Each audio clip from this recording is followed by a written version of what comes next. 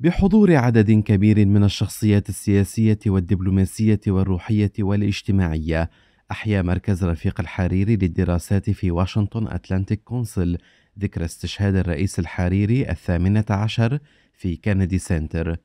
كلمات عدة استذكرت مسيرة الرئيس الشهيد رفيق الحريري. It is a pleasure to be here among so many friends and distinguished guests. I know my father, may he rest in peace, would be proud to know that his legacy is being sustained in Washington through the work of the Atlantic Council.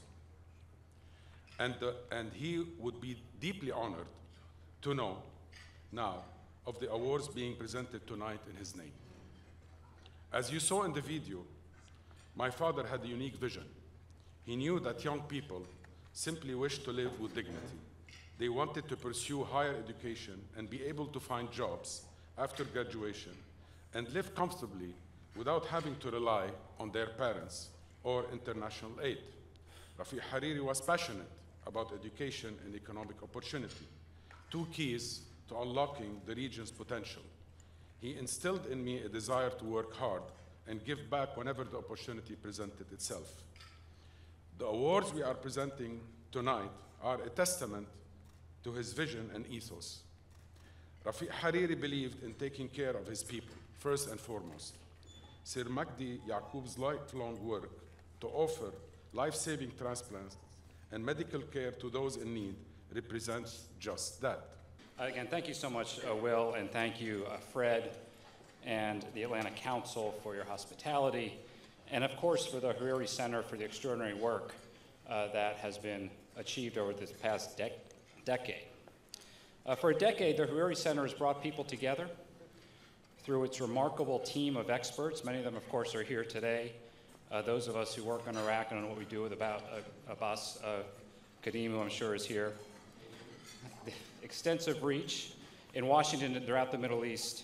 Reach in the center has expanded opportunities for entrepreneurs, fostered reform, strengthened the transformative role of women, and helped forge coalitions to really unleash the region's human potential in the spirit of Rafeeq Hariri. The center advocates for progress through interconnectedness, moderation, and building ecosystems for mutual prosperity.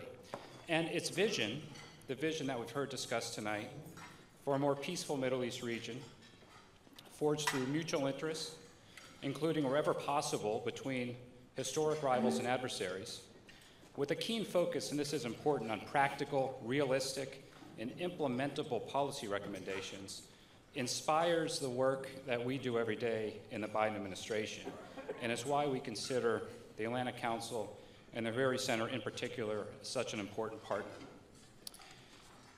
If you think about it, over the past couple of years, from the historic maritime boundary deal between Israel and Lebanon, a now 10-month-long ceasefire in Yemen, initial rapprochement and now strengthening relations between Turkey and UAE, Turkey and Israel, Qatar and Bahrain, UAE and Qatar, the rivalries that had polarized the Middle East region for so many years now being bridged through diplomacy, overlapping interests, all examples of initiatives in the spirit of the experts we deal with all the time from the Atlantic Center and the Hariri Center.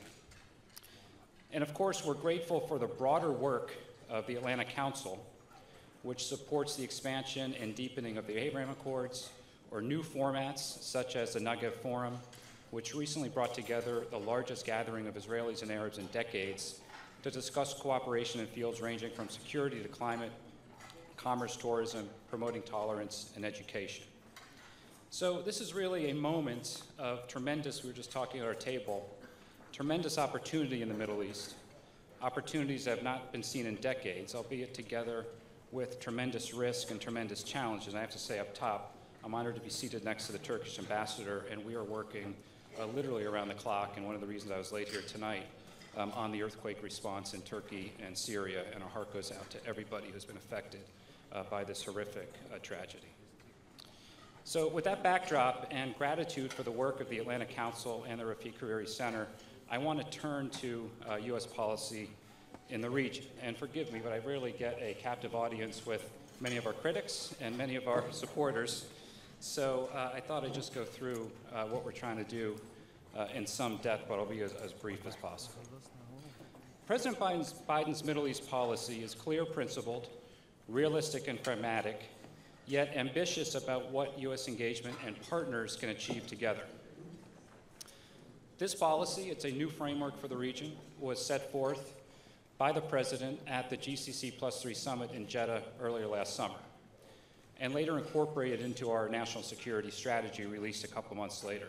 And it's based on America's unparalleled comparative advantage in building partnerships to strengthen deterrence while using diplomacy wherever possible to de-escalate tensions, reduce risks of new conflicts, and set a long-term foundation for stability with a sustainable, proactive, and permanent U.S. military and diplomatic presence. Because as the work of the Hariri Center exemplifies, the future of the Middle East region may be defined as much by climate, technological, and demographic change as by traditional security matters, and in all of those areas, the United States is and will remain an essential partner of choice, we firmly believe. This is a unique comparative advantage of ours, and it's one we are determined to sharpen and enhance over the coming months and years as we increase our own resilience and strength at home, which I can't emphasize enough. So just in closing, I want to thank Fred, Will, the Atlantic Council, and most importantly, the dedicated professionals from the Hariri Center working every day to forge a more peaceful, integrated, prosperous Middle East region, and to invest in the transformative power of individuals in this extraordinary region of the world. And on behalf of President Biden, we are proud to partner with all of you. Thank you so much. It is an honor and a pleasure to be with you, ladies and gentlemen, and all you distinguished guests here at the Kennedy Center. I'm delighted to have this opportunity to remember Rafeeq al-Hariri. Of course, 5 minutes will never be enough to say what needs to be said about Sheikh Rafeeq. I'm glad you had the opportunity to see this video. I shall not speak of the self-made man from Sidon in the south of Lebanon, who rose up to become a very successful and highly respected Lebanese, Saudi, Arab international businessman. And I shall not speak of the incredibly generous philanthropist who, amongst many other achievements, gave tens of thousands of young Lebanese men and women the opportunity he was not given to study in the best universities of Europe, the United States, and Canada. And I shall not speak of the political figure who was welcomed in the White House, the Élysée Palace, 10 Downing Street, and equivalent places in Beijing, New Delhi, Islamabad, Cairo, Pretoria, Tehran, Ankara, Rome, Madrid, and any other capital you would care to name in the world. I will just say a very, very few words about Rafeeq Hariri, the peacemaker, the man who, during the civil war in his beloved country, never stopped working to end the civil war and restore peace. As we remember the message of Pope John Paul II, Saint Pope John Paul II, who translated his love for Lebanon as follows: Lebanon is more than a country. It is a message of freedom and an example of pluralism for East and West. Ladies and gentlemen, without equality, there can be no peace. And without peace, there is no prosperity, no social progress, and no hope. Rafeeq knew this. Rafeeq fought for this.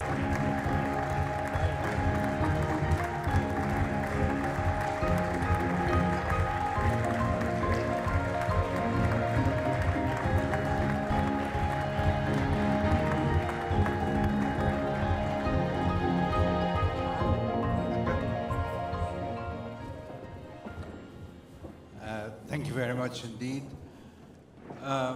Now it is my distinct honor and privilege to most humbly accept this award on behalf of all the workers who dedicated their life, literally, to improving human life and, importantly, spreading knowledge, the same like what you have heard from the Hariri Foundation.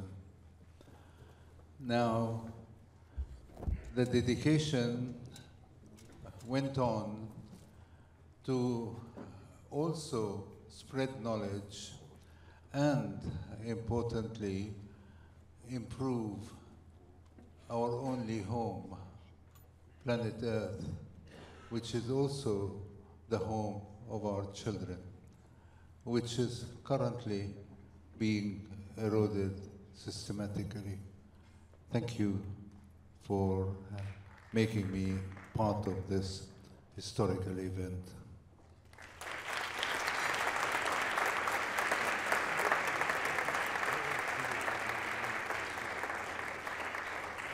The region is also an arena for major political and social transformations that puts it at the epicenter of regional turmoil, which often jeopardizes the peace and tranquility that we actually